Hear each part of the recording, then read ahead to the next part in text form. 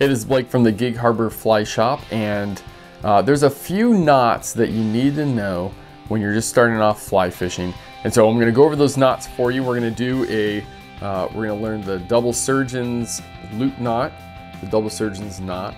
These are both really similar. One's to make a loop in the line, the other one's to connect two pieces of line together, so your leader to tip it, and then the last one is going to be an improved clinch knot to tie on the fly to the end. So here we go.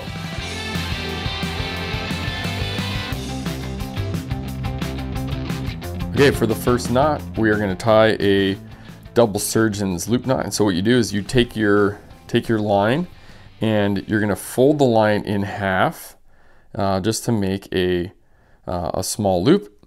And now this loop is going to be the kind of the working end. This is the part that moves. So I pinch the line where the long piece and the tag end are, and I take that loop and I make an overhand knot. And I go through that loop twice.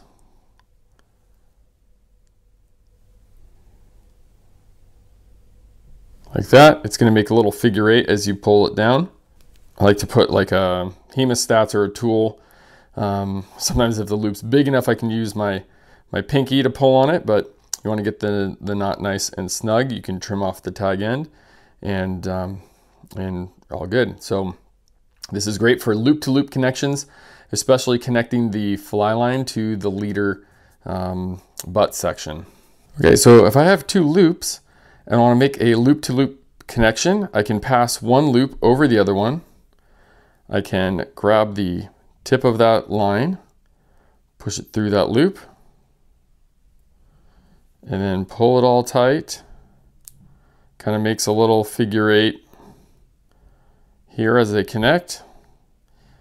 And then I want to see those lines connected like that. That means that they're connected the right way, and that's going to be a really strong way to connect the line. So this works for the leader to fly line connection, but it's also great for maybe rigs that you need to change out, or maybe just connecting large difference in diameter. So if you're tying really heavy stuff to lighter stuff, that might be a little bit better because the double surgeons doesn't hold well when you're using a light and heavy diameter line connected.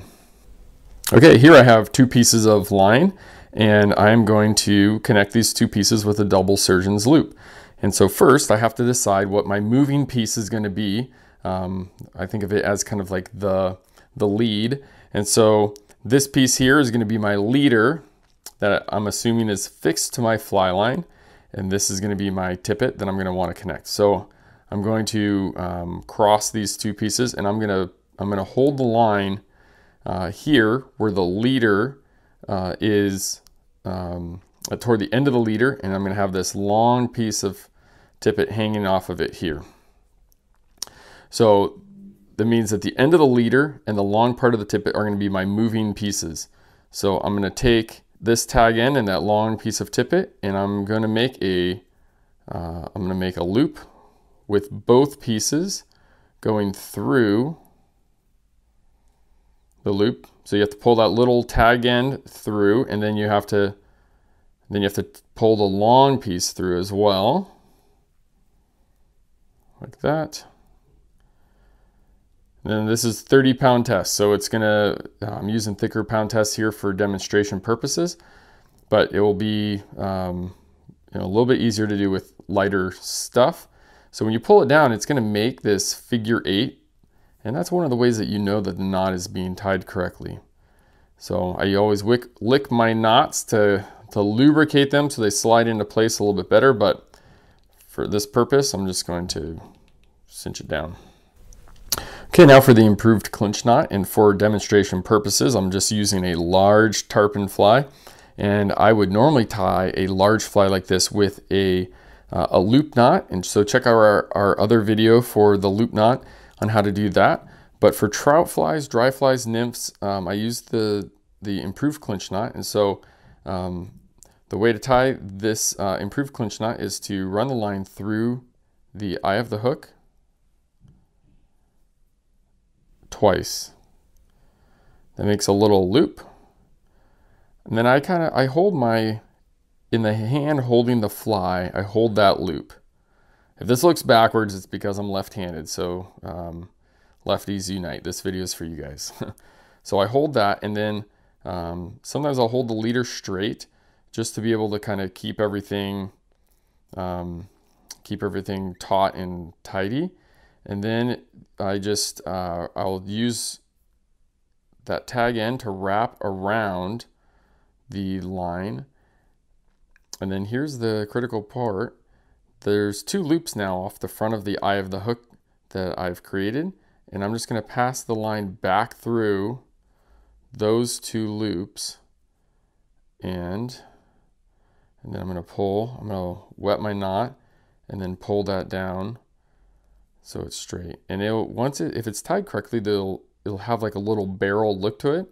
The big thing is pulling it slow so that the material doesn't burn itself from the friction.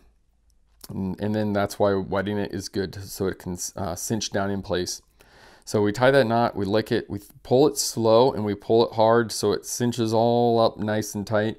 If the knot isn't seated correctly, it can break. You hook a fish, or you have a snag or something like that, and you put tension on that line, and you can pop the knot. So having it cinched down is going to be pretty critical.